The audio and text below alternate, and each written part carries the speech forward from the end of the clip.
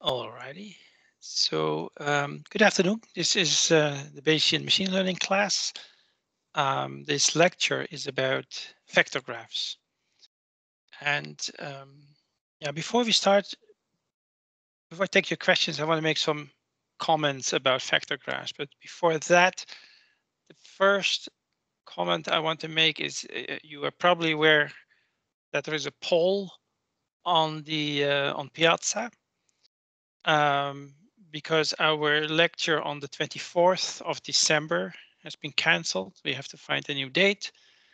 And I don't think we can do it before that because basically we're the schedule is full before that.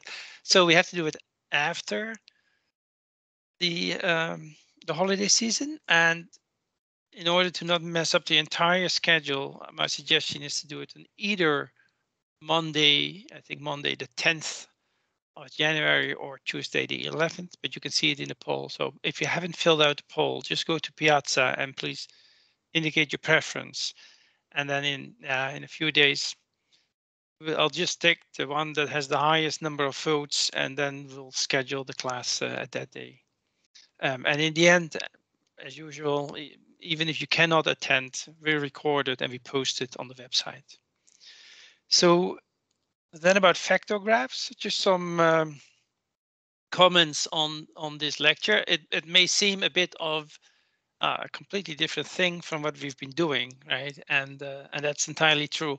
I think that with lecture 4, you basically know everything that there is to know about Bayesian machine learning, aside from computational details. um, the whole idea is if you have any machine learning task, you propose a model. You collect your data and your model is a prior and a likelihood, right? Once you have the data, your data generating distribution, you can plug in the data and it becomes a likelihood function of the parameters of your model. And then all you need to do is refactor that prior likelihood into two other factors, namely a posterior distribution and an evidence. The posterior will probably solve your problem. Uh, because your problem will, or your problem may be to know some hidden state, or you can use the posterior to solve your problem. And the evidence will tell you how good is this model if I compare it to another model that I may take tomorrow or the day after, and then I can just um, keep evolving to better and better models, right? Now, what vector graphs do is to make it computable for larger models. If you have a model with 3 variables, it's not a real problem to do Bayesian inference, right? But if you have 1,000 variables, then yeah, it's just too many variables to compute all the dependencies and to integrate over, let's say, to integrate over all the other variables, right? So what vector graphs do is they say, well, if there are independencies in the model, and when you have a lot of variables in your model, that almost always is the case, right? I mean, if you have a model of millions of variables, it's very unlikely that each of those millions of variables directly depends on all the others. So if it is the case that each variable only directly depends on a few other variables, then you can write your model basically as a factorization of those relationships between a few variables. And once you can do that, then Bayesian inference turns into a message passing algorithm. And what a vector graph does is two things. One, it visualizes your model. This is very useful. If your model consists out of 10 equations or more, yeah, it's very hard to visualize from the equations what's really going on in this model, right? So to actually draw a vector graph where you can actually see the relationships, which variables related to which variable, which variables are observables, which variables are parameters, that really helps, particularly for larger models. So just that would already be a nice thing. The other thing is it comes with a framework for doing inference, right? Vector graphs allow you to interpret Bayesian inference as message passing between between the nodes over the edges, um, and um, and in the end, since usually every node only does an elementary thing like do an addition, or the node is a Gaussian function, or the node does an equality node, as you have read about, just very elementary things, that we can put the Bayesian update equations for those elementary nodes in a lookup table. And then if you do message passing, well, you can imagine this as basically every time when you hit a node, you just go to your lookup table and you see the equation that you have to carry out. Well, you have to plug in, of course, the current values of the variables, but then you just plug in your current variables in that equation, you carry it out, and you pass new messages. You get to a new node, and in that node, you do the same thing. You look at the lookup table. Okay, equality node. What is the update rule? Multiply these two numbers, what you do it, and so forth. So you can imagine that you can then write a toolbox for that, and the toolbox would have a whole palette, a whole set of nodes that occur a lot in machine learning: Gaussian distributions, additions, multiplications, all these elementary operations and these elementary probability distributions. And so you can write a toolbox for that, and then basically you can automate inference, right? You would still need to write your data generating distribution and your prior, but in principle, you would then just say, press a button and say, do inference. Strange enough, there aren't a whole lot of toolboxes that do this well at the moment. If you want to implement this, it turns out to be a lot harder than it seems at the beginning. Our lab is implementing a toolbox like that. It's called Formulab, and you'll work with it later in this class. There are just a few others also in the net, but I think, let's say, if we take 10 years from now, that most of machine learning will be that. You will write down a generative model, your prior and likelihood, in your programming language. And then you just say, and these variables is what I want to infer, and you just press a button. And then inference will be automated, right?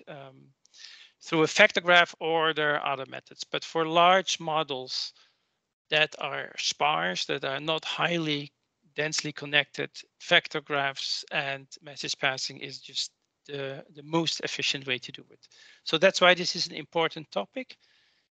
And I think in the future, vector graphs may, for a large degree, start to automate machine learning and AI, because nearly every question, relevant question in machine learning and in AI, you can pose as a conditional probability, right? What's the probability that X belongs to this class given this observation? What's the probability for the future given the past? I mean, you can keep going on and on. So yeah, so I think that vector graphs will become very important in the future.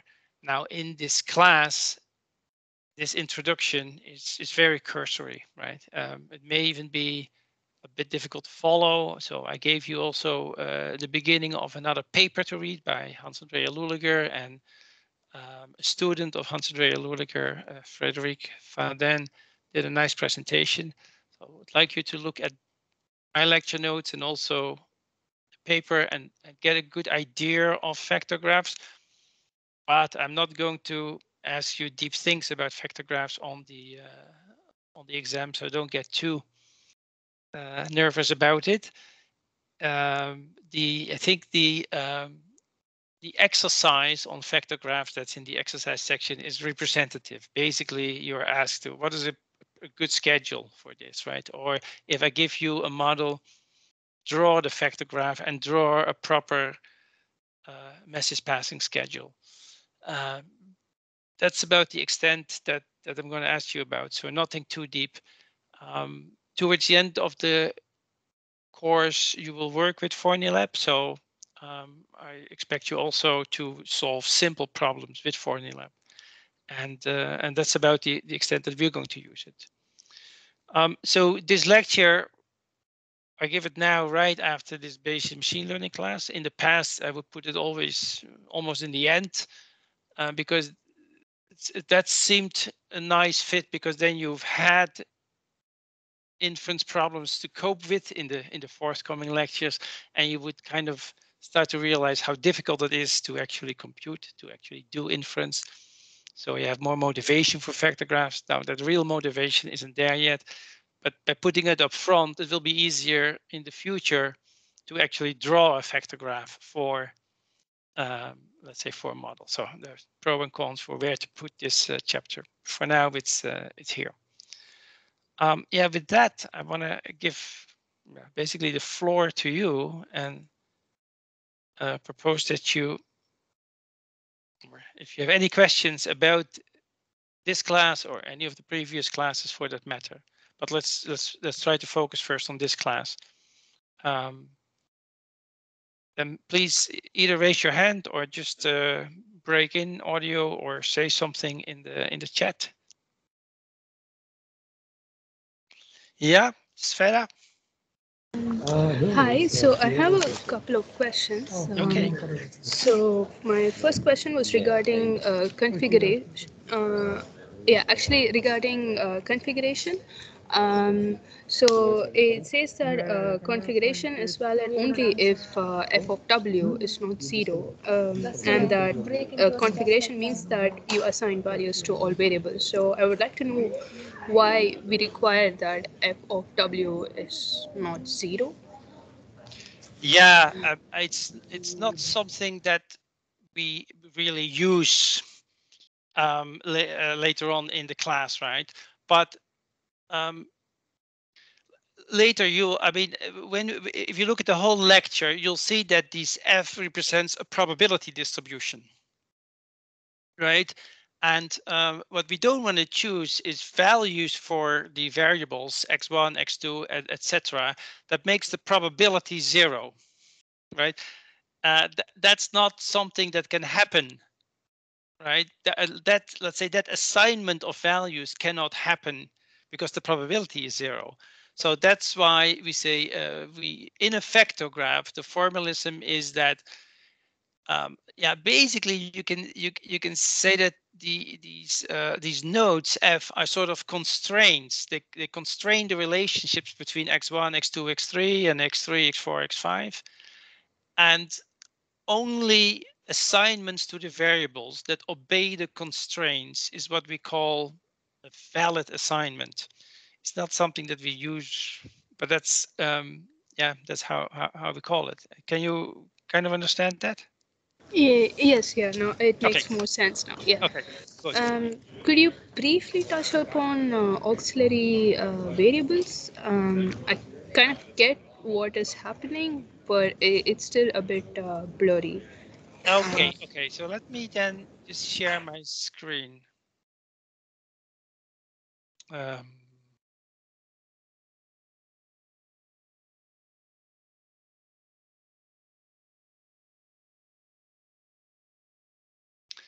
yeah.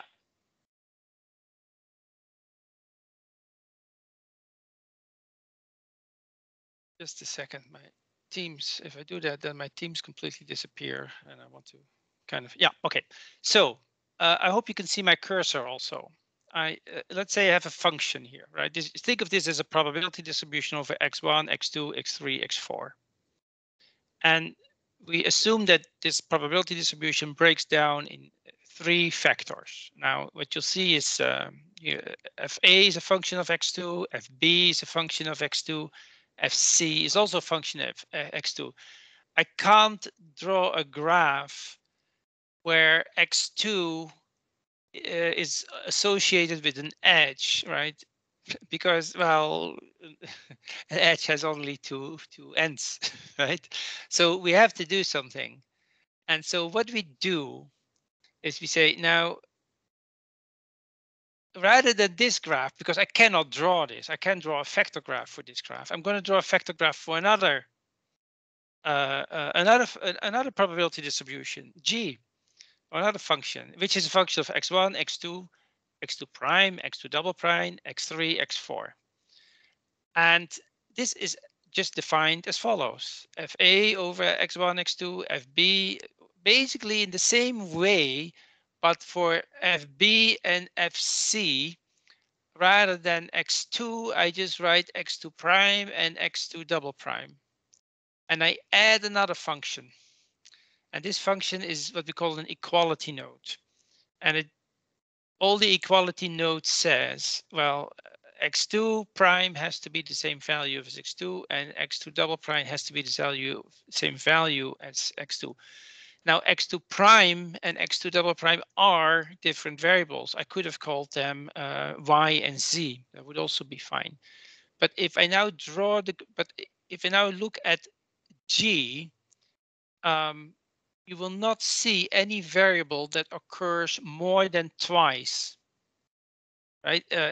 X2 is here, but X2 is also here. X2 prime is here and here. X2 double prime here, X4 is here. So every variable occurs at most 2 times. So I can just draw the graph for this. And this is the vector graph. Right? Can I break in for a moment? Yeah, absolutely. Go ahead. If x2 and x2 prime are equal, Yeah. then the thing between the brackets after the delta pulse becomes 0. Then the whole vector is equal to 0, right? No, sorry, the delta means, actually, I didn't write that down. Okay, the delta means that only if x2 and x2 prime are the same value, then indeed x2 minus x2 prime is 0, and delta of 0 is 1. Okay. Yeah, so this is but this is the Dirac delta or the Kronecker delta, and yeah, then it makes sense. Yeah, so it's only if the argument of the delta equals 0, then the delta evaluates to 1. So this function only evaluates to 1 if x2, x2 prime, and x2 double prime have the same value. So they are constrained to have the same value. They are, they are different variables. They just are constrained to have the same value. So computationally, it's the same thing as having f, right? There is nothing more to infer here. I mean, they're constrained to same values, right? So the posterior over x2 and x2 prime and x2 double prime will always be the same. But now I can draw the graph and I can do message passing on this thing. And so it's just a trick. These x2 prime and x2 double prime, I call them here auxiliary variables or extra variables, you can call them whatever. It's just creating a branching point, really, right? I mean, here's x2, and you want to connect x2 both to fb and to fc. Well, I only have one endpoint here, so I just create a branching point. Then here x2 prime goes to fb, but x2 prime has the same value as x2, and x2 double prime goes to fc, but it has the same value of x2. So it's just a branching point. Is that clear? Yeah. I have a question. So we need to know which which parameters depend on each other, and which ones are independent, right? So this information should be given to the toolbox, and only then it can possibly construct the FFG, right? Yeah. So when you are going to, look, vector graphs do not necessarily demand that these functions are probability distributions. Perhaps for the class, it would have been easier to just assume that. But technically, it also works if they are not probability distributions. So, But realistically, the way we use them is we say, oh, here is my model. Is just a distribution over all my variables. Some of these variables are, let's say, parameters, right? X2 and X1 and X2 may be theta1 and theta2, and X3 through X5 may be observed things, observations, right? So, but these are just all the variables in the model, and then you make your model assumptions, right? It could be, let's say that this P over X4 is a prior on the parameter X4, and this is a likelihood function for X3 and X5 could be observations. X4 is a parameter, right? And here's an, well, let's say X3 is also a parameter, and then X1 and X2 are observations. So this is how your model assumption is. You create this model, you create your how it's factorized, and it's usually informed by the physics of the problem that you're modeling. We're going to go through lots of examples of that in the future, right? But you have to propose your model. But once you propose your model, and once you say, okay, this joint distribution is basically is factorized as follows, well, then you can draw a graph like this. This graph is exactly, it's just a representation of this factorization. It's nothing else. All this graph does is it say, well, X4 is a component of two factors, of this factor and this factor. X3 is an argument of two factors, of this factor and of this factor. And X1 only occurs in this factor. That's exactly what this formula says, and it's exactly what this graph says. So this is just a visualization of the factorization. And you as a designer make that. And then we're going to say later on, oh, now suppose that X2 is observed. So as you will see later in this lecture, oh, I'm gonna put here a black note, say it's observed, and there's a message coming out of that. That message is the delta on the observation, right? There's a message coming out, and I can just do message passing and come up with my posterior for X4 this way, or my posterior for X5, whatever I want. So that's sort of how that works. Yes, so my question is more about your point on how these toolboxes can help in automating this in the future for Bayesian machine learning. So, so then we need to give this information to the toolbox to be able to use it, right? So Yeah. Okay. Okay. Yeah. So if we then go all the way down, so I mean, we notice here we say, well, if this may be our graph, and then we say, oh, but now let's say y is observed, so something has changed. I want to use this information. I want to update my beliefs over X2 because I mean I have new information. Y is observed, and yeah, X2 is related to Y through this graph. So then what we do is we basically add a node here, and that node is delta Y minus 3, which just means that Y has been observed at the value 3. And yeah, there's a message coming out. And together with this message from FA to FB, you can just compute the message to X2, and that is the update for X2. So if we, in the example, independent now of what the particulars of this example is, if we go to the code, what we do is we just write here on a generative model.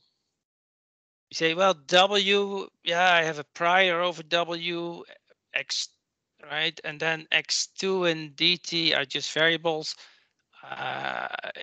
In order to generate Y, which is also a random variable, I'll say, well, that is a Gaussian of dt, and dt is the dot product between xt and w. So this just is a generative model. It is just how is the data yt generated basically from xt. That's what it describes. Now, the next thing I do, so here I've generated my model. The next thing I do is not write down the update equations. All I say is in Formulab, build a message passing algorithm. And right, I mean, this is not very pretty, but it says here, get the source code and just get my posterior, just step through it. Right? I didn't say here how to do inference. I just say, well, build a message passing algorithm, and it will do, and it gets me the algorithm, and I can, if I step through it, now I get my posterior, and then I plot that. Right? There's some plotting, and then you'll see that okay, so based on the observations, there is a probability distribution over curves, and here I've drawn, I don't know, like 6, 7 of those curves. I have, I don't know, maybe 20 observations or something. So I cannot be 100% sure what the underlying curve was. But, you know, I mean, I'm pretty sure, right? I mean, these are all curves drawn from the probability distribution. But crucially, I didn't really write down Bayes' rule here. I just said build a message passing algorithm, and underneath, what Formulab will do is it builds these messages, right? And then it will execute message 1, message 2, message 3, message 4, 5, 6, 7, 8, and then it will just give back to you the posterior distribution over W. And that's what we did here. We just say, oh, just basically pull 10 samples or whatever out of the posterior distribution for W and draw the curve. And then you see these curves, right? So now for a simple model, this is, you could probably, if you spend some time in it, also for linear regression, come up with an analytical answer. But if this model, let's say, would have 300 variables, you don't want to do that anymore. You just, you don't want to do Bayesian inference by hand. You just want to use something like this. Build your model. The model are just your constraints for how you think the data is generated. And then you do inference in the model automatically by a probabilistic programming language, and Formulab is such a probabilistic programming language. The difference between a probabilistic programming language and a normal, let's say, non-probabilistic programming language is that in a probabilistic programming language, you can declare that W is a real, but it's a random. I don't have to assign it a value. I can just say, well, whatever I know about W is this probability distribution, right? Let's say that I have a jar with a lot of beans inside, millions, right? And I need to use the number of beans in some further computation further on. And the first question I asked you is the number of beans a random variable, yes or no? And it's the same it's the same question as that for the speech signal random. In my view, it's completely deterministic. It is just a value, right? The number of beans is whatever it is, 1,500,320, whatever it is. It's just that you don't know that. So all you know about that value is you have to describe your knowledge with a probability distribution over the values that you consider possible. And so you get a probability distribution for the number of beans. You say, well, maybe it's 1,000,000 something something, and maybe it's 1,000,000 something something. And so you get this big probability distribution. And then you just want to compute with that. Use it just as if it's some value. And that's what probabilistic programming language will do for you. You can actually declare variables as random variables and say their value is not the real value 5, but it's, I express the value by a probability distribution by a Gaussian, and I can still do all my computations. I can still do X times W, even though W is not is a Gaussian, right? So underneath, that means you need to have, well, probability theory, you need to be able to implement sum and product rules for lots of operations and for lots of probability distributions, and that's what probabilistic languages do, right? And Bayes' rule, as you know, is just the product rule. So if we know how to do the product rule for lots of probability distributions, then we can, we can do Bayes' rule. Then, so that's sort of how that works. Is that clear? Yeah. So could you go to the example, the Bayesian linear regression example that's just about this? This here? A little bit more. So I'm not sure why we have the delta function as the regression model. Yeah, I mean, it is because y of I equals, our model says y of I equals exactly w, the inner product of w and xi plus a noise thing, but I add the actual value of the noise. My state of knowledge about the noise is that I really don't know what it is. I express it by this probability distribution, but y equals wt times w times x plus this value, epsilon I. So the proper way to write this down is this is this delta function is only one if yi minus wxi minus ei equals 0. If this happens to be 0, then I'm implementing exactly this relationship, right? So that keeps this 1, and that means that, okay, well, that keeps this valid configuration, if you will, right? I have to obey this. I have to keep this 1. I have no other choice. Otherwise, yeah, the probability, if I choose a value for xi, w, xi, and epsilon I that makes this unequal to 0, then delta will be 0, and the probability that that occurs is going to be 0. So that will not occur.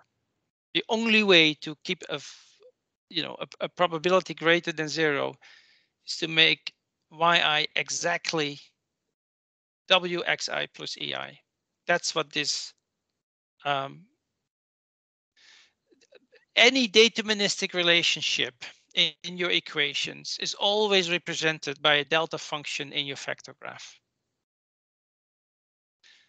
Right? This is just a way to how to write down the addition. Do you kind of see that? Yes. So my last question is uh, regarding when it's cyclic. So the paper did mention that it can be made like an iterative algorithm, um, but I'm not really sure that I understood it well. Yeah. Let's say there would be a connection between between PW and here the dot product, right? So I would also have a connection here, another variable. So then you can imagine I can do message 1 and then do this message and then go back to here and I go. So basically I keep running around these messages, right? And that's so basically having a cycle means you're going to create an infinite message passing schedule and you have to stop somewhere. So by stopping short somewhere, you will get a round of error. Now, many algorithms in practice have actually work really well in practice and they are based on cyclic graphs. For instance, turbo decoding in communication is I don't know the exact details of turbo decoding, but it's a lot better than almost everything that's out there for that problem. It's based on a cyclic graph, and we just stop iterating after a while. You just stop passing messages after a while. It's a message passing algorithm, and we just stop after a while, right? And there are more examples of that. If you don't have cycles in your graph, then you can do exact Bayesian inference. If you do have samples, then you cannot prove that you can do exact Bayesian inference. It just turns out in practice that it still works often, but not guaranteed. Does that help a bit? Yeah. I have to say, if you go to cyclic graphs and you want to find theorems, then we're going really into, let's say, research on vector graphs, and we're taking a big step, right? So I think what I tell you is really all you need to know at this point.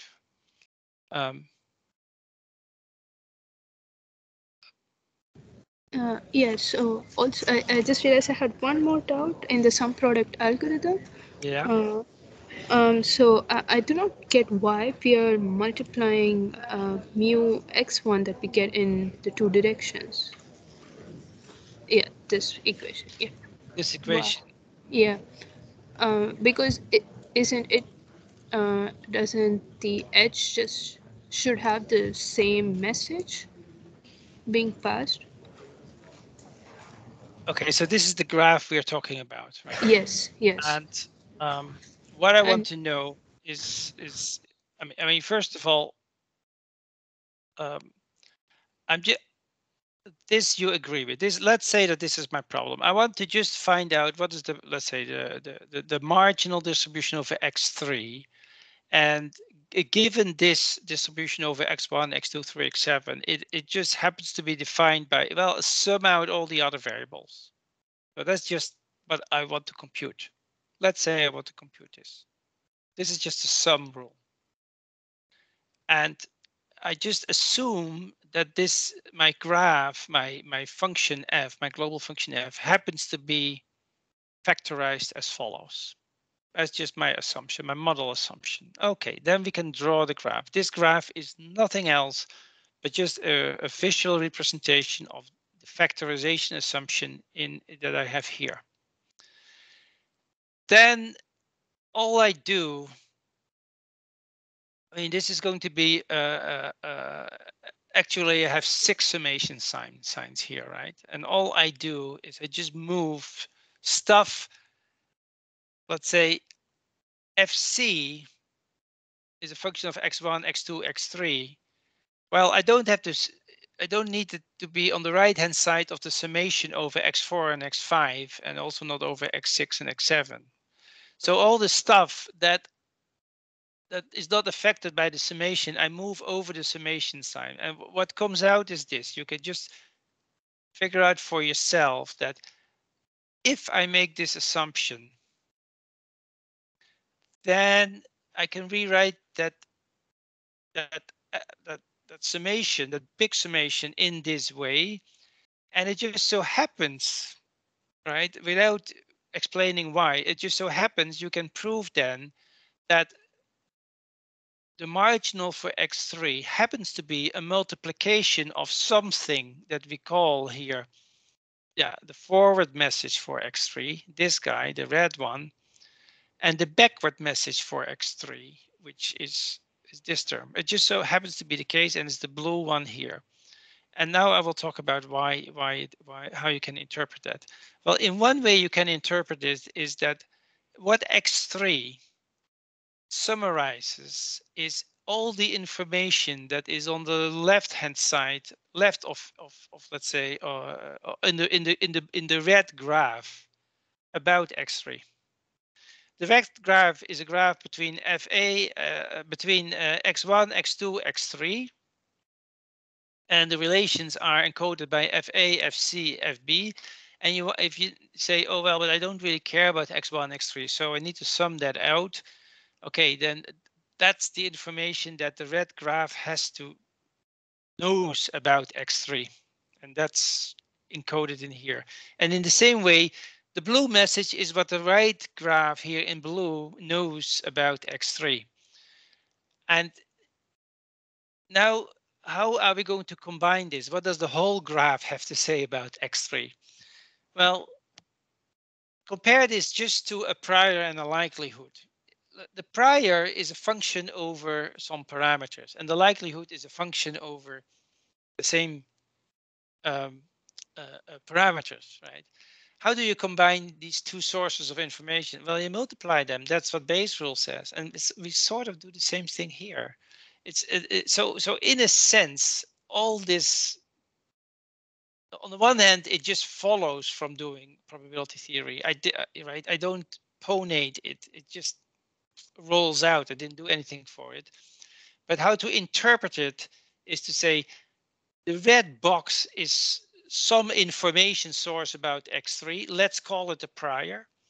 The blue box is some information source about X3. Think of it as a likelihood or the other way around. And Bayes' rule says you have to multiply them, and then you have to normalize, right? But that's what Bayes' rule says. So let's say, where is it? Go down, go down. Yes, yes. So you just have to multiply what the right side of the graph says about X3 and what the left hand of the graph knows about X3. So in a sense, Bayes' rule just follows out of working this out. If you work this out, you will discover Bayes' rule. That's not a super interesting thing or super exciting, because Bayes' rule is just a rewrite of the product rule, and all you're doing here is product and sum rules. Is that do you understand that? Yes, so which means that the direction of the arrows that I can choose to represent in whatever way I would like it to be, right? Yeah, the edges, let's say the connection between FA and FC.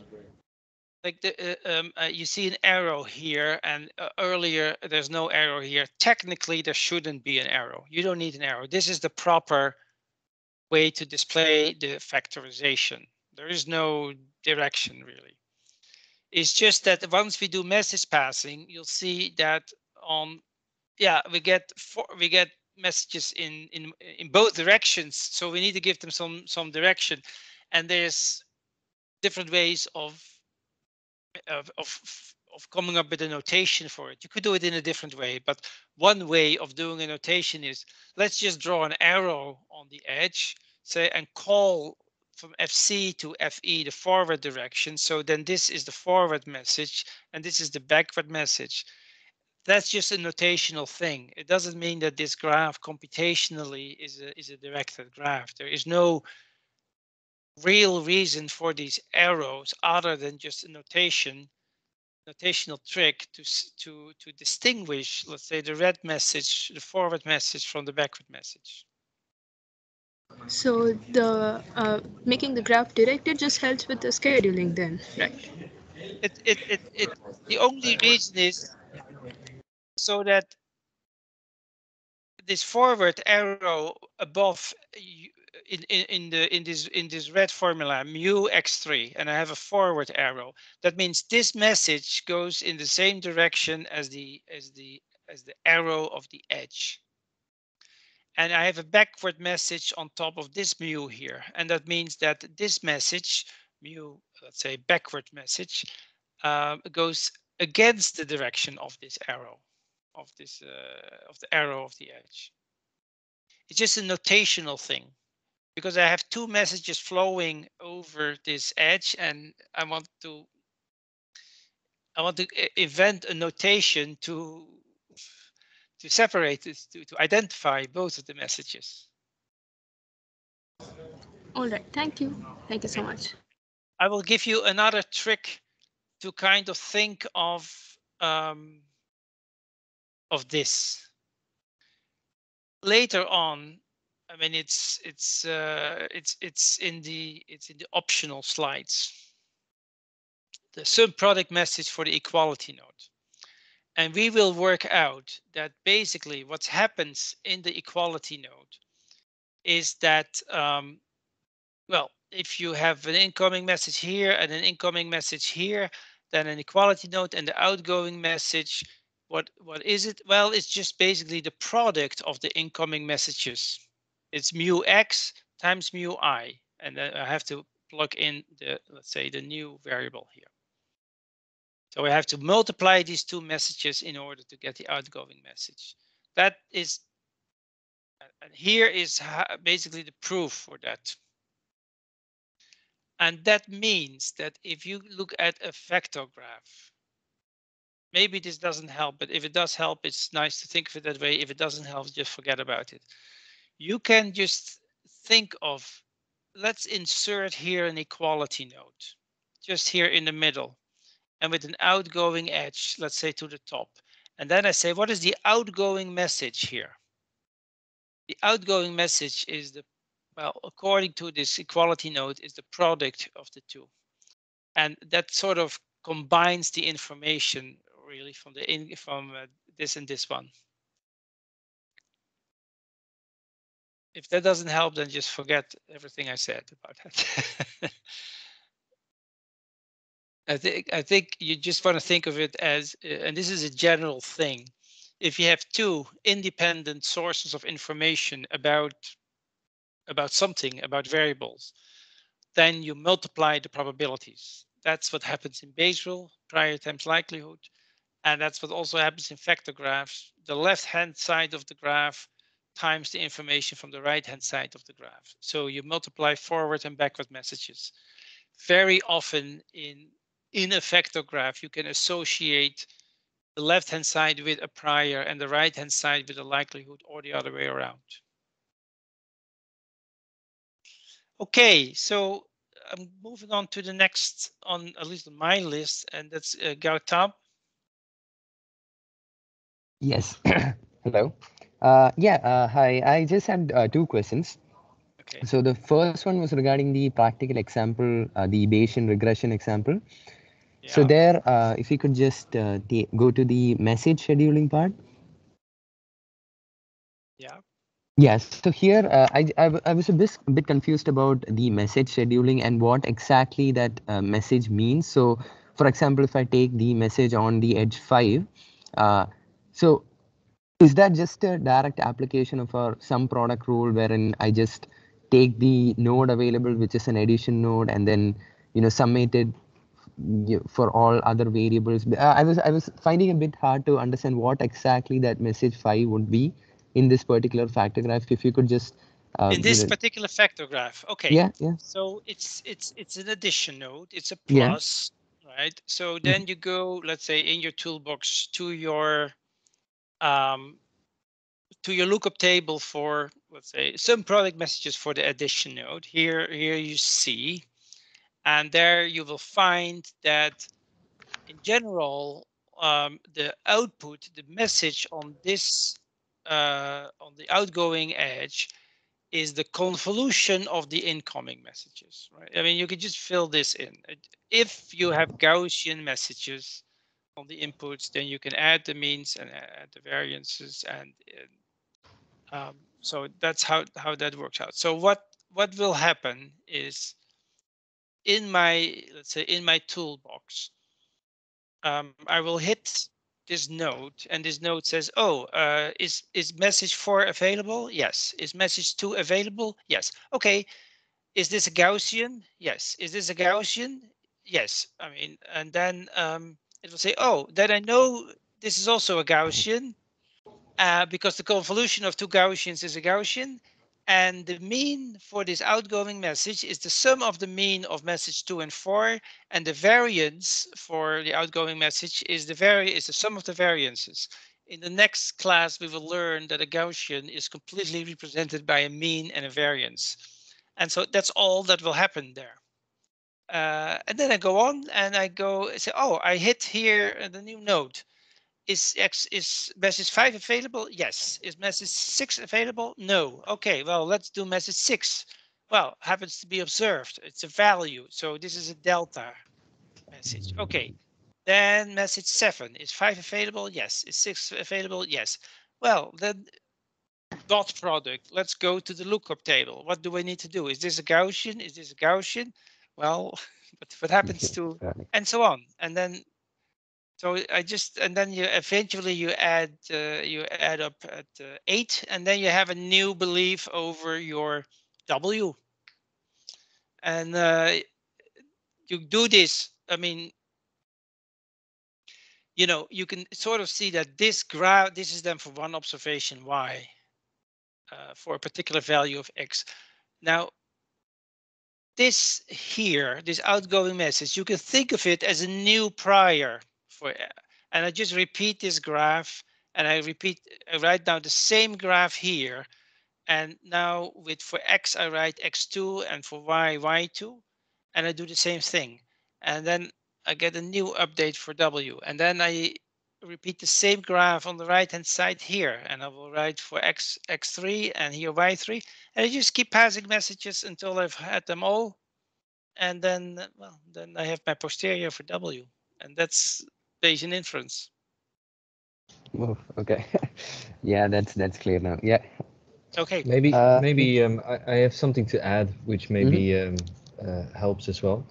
So if you're familiar with neural networks or with some of the software tools, software packages that are available to build neural networks, they also have something called a computation graph. But what happens in a neural network is that, so mathematically you might write this as there's some input layer, then we have some composite function to another layer, and then another composite function to another layer. But all of those computations have to actually be spelled out step by step to the computer for it to be able to perform all of those computations. But within a neural network, those computations are very simple. They are just 1 + 1 is 2, 2 × 3 is 6, etc. And we know all of these.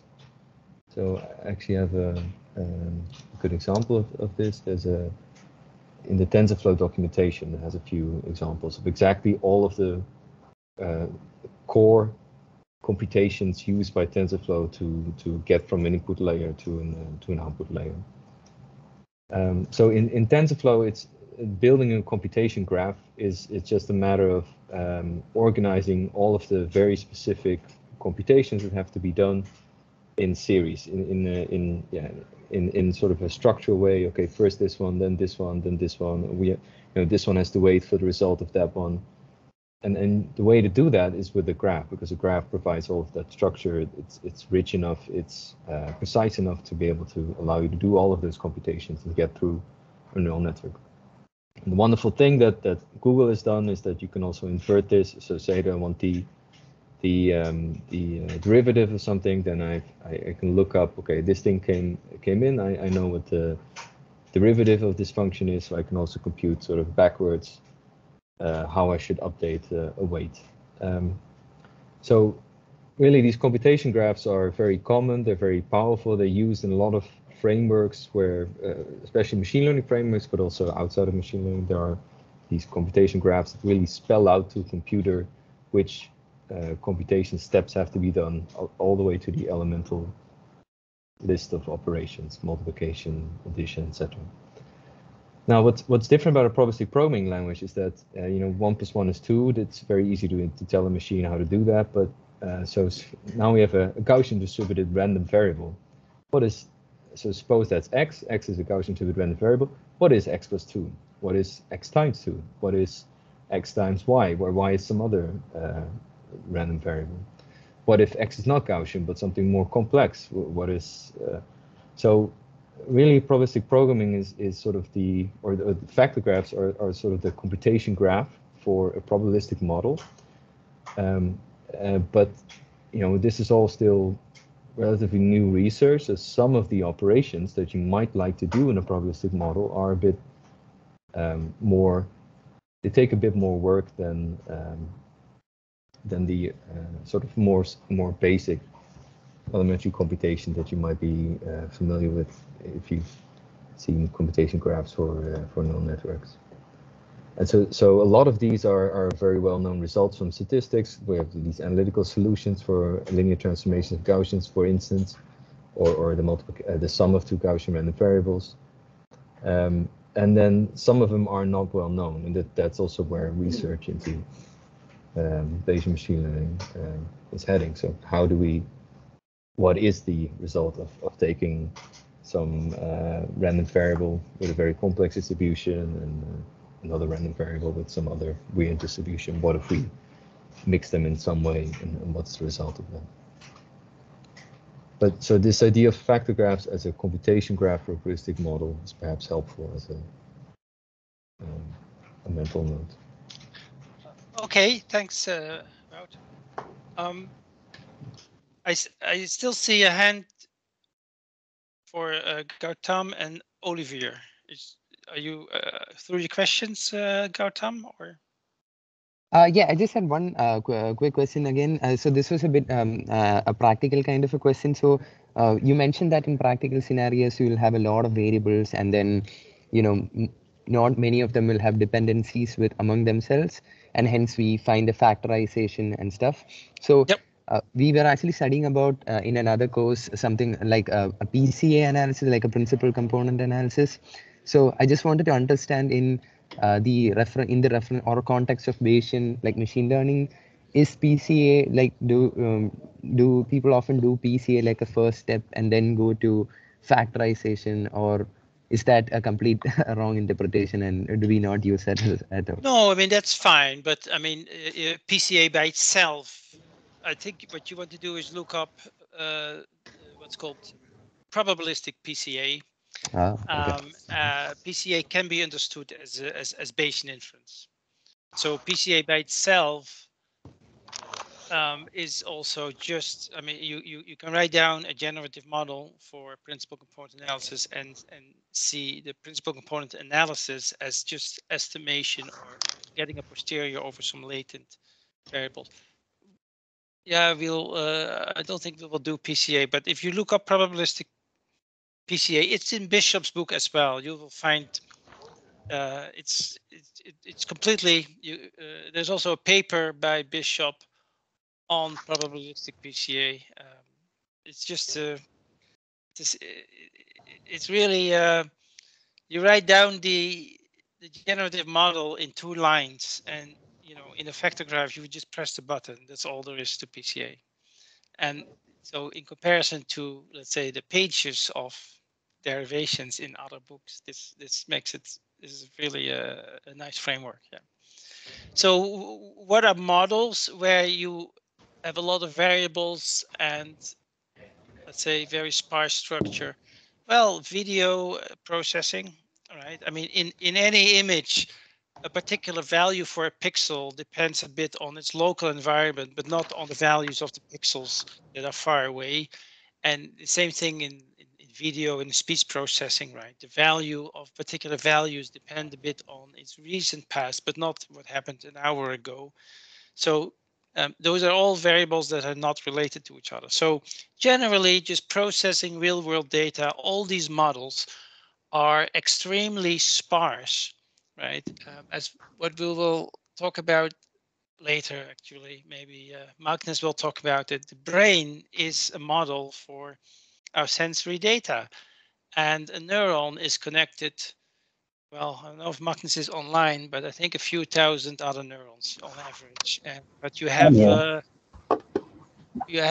about 10 to the power 9 neurons in your brain. So the fraction of the connectivity fraction is extremely low in the brain, right? It's almost a completely empty graph in that sense.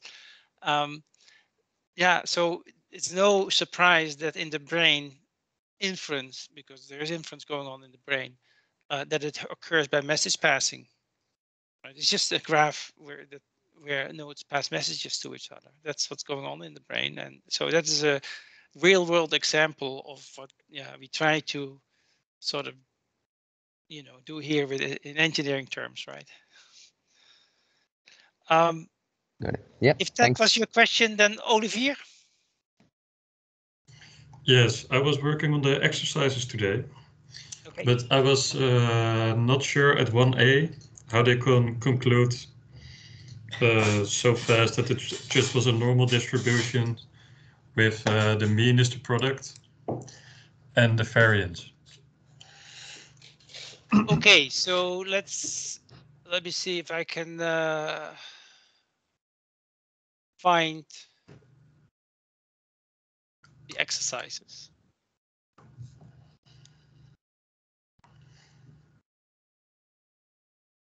So the exercise for the vector graphs? Yes, correct.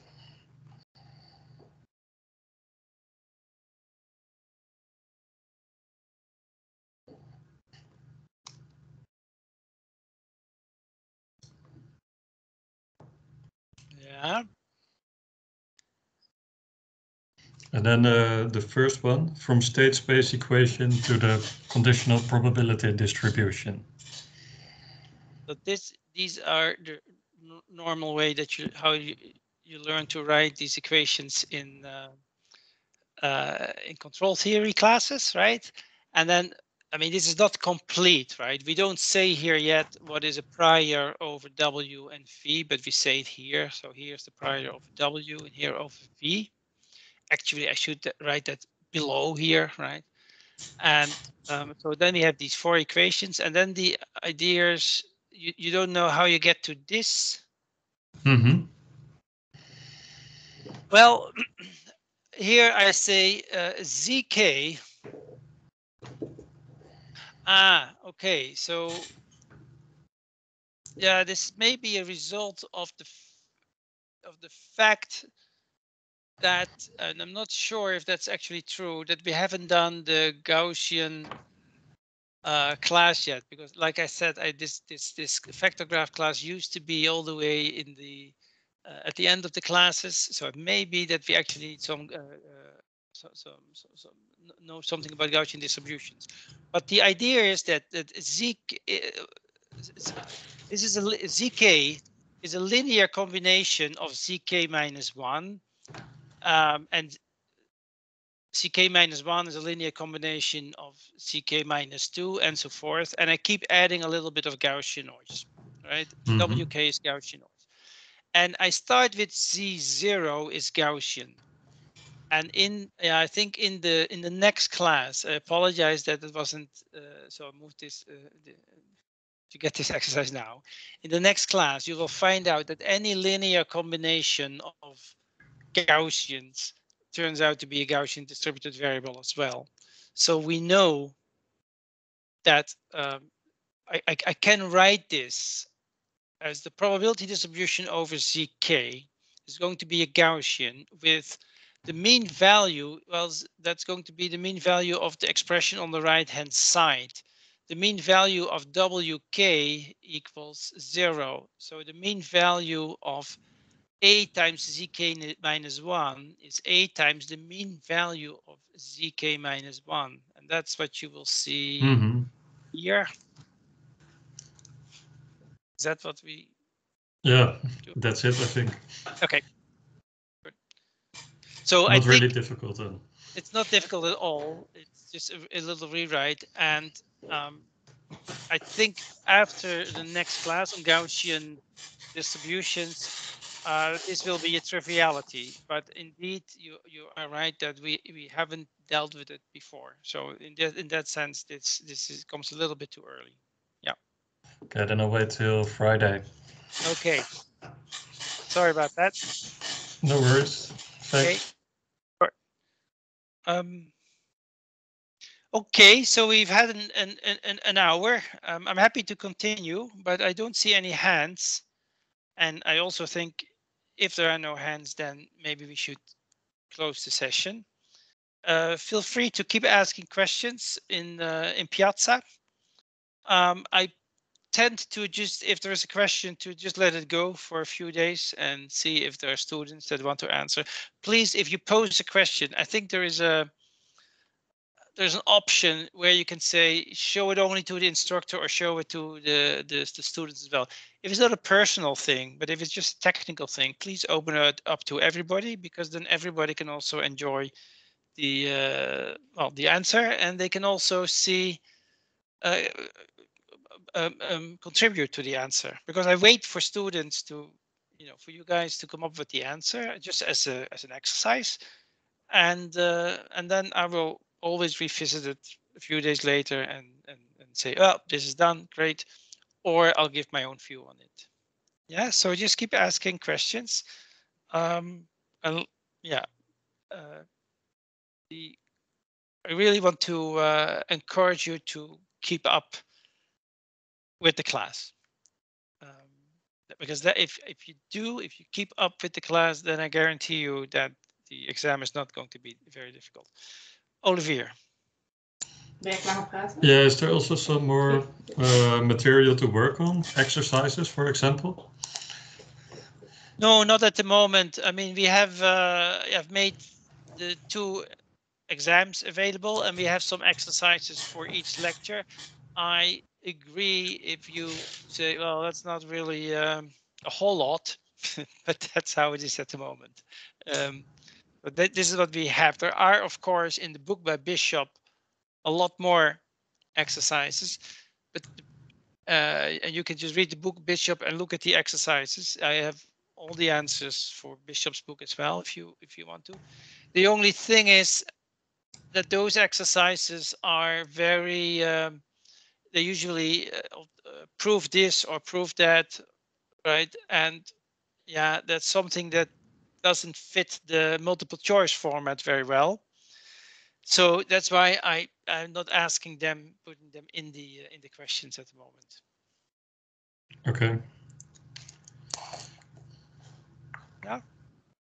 Thanks. The main exercise, I think, is doing the trial exams and doing the probabilistic programming sessions with Wouter.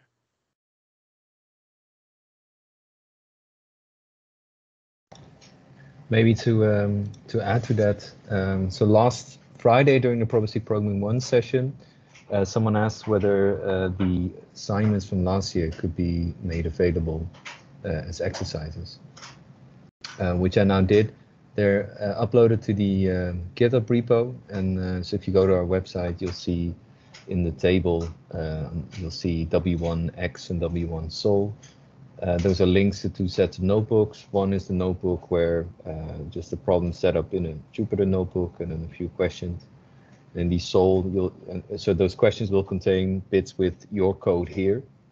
So you can try and solve those and see whether you get the right answers, and then you can have a look at the solution notebook and see how it was intended to be solved, and whether your answer matches. Where was that in the GitHub? And so if you go to the course website, just BMLIP, then in this table where you would have all of the links to the videos and the lecture notes and the live classes and everything, there's now also for the rows containing probabilistic programming, there's now also links to the if you press one of the links, it'll take you to the specific GitHub page, and then you can do download for that specific notebook. Oh, yeah. Okay, we'll look into that. Yeah, just the course website. It's announced there, and yeah. If you can't, if it's not working for you, just let us know. Yeah, will do. Okay, then I think that we're done for today. I'm going to stop the recording. Stop recording. Yep.